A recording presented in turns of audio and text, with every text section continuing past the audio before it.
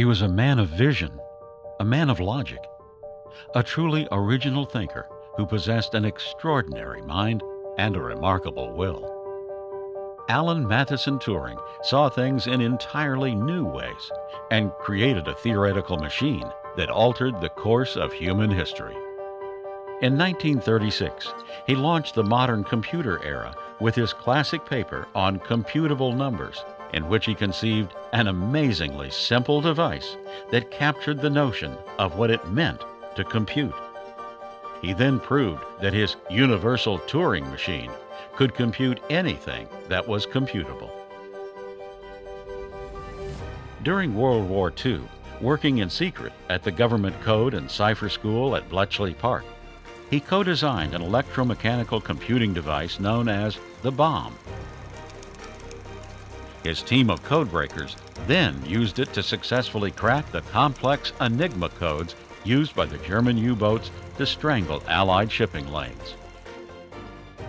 In 1945, Turing led the team that designed the Automatic Computing Engine, or ACE, an important early electronic digital computer.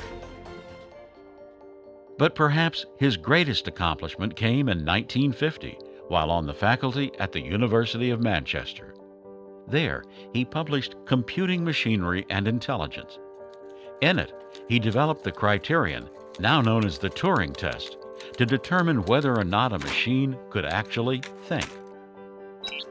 His ideas and this experiment are now widely acknowledged as the foundation for artificial intelligence. We can only imagine what further contributions Turing might have made to computing had his brilliant career not been so unjustly derailed. Homosexuality was still a crime in England in 1952.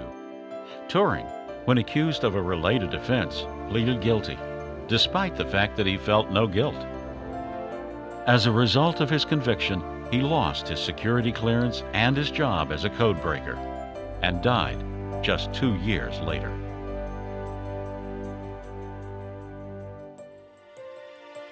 Almost a half a century later, Prime Minister Gordon Brown issued a formal apology on behalf of the British government.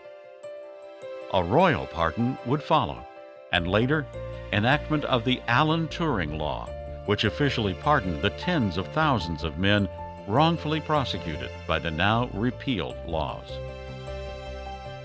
In honor of his remarkable scientific achievements, the Association for Computing Machinery instituted the ACM A.M. Turing Award in 1966.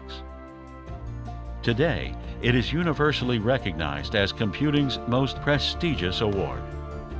Often referred to as its Nobel Prize, given to those remarkable individuals who, like Alan Turing, have made lasting contributions of major technical importance to advancing computer science.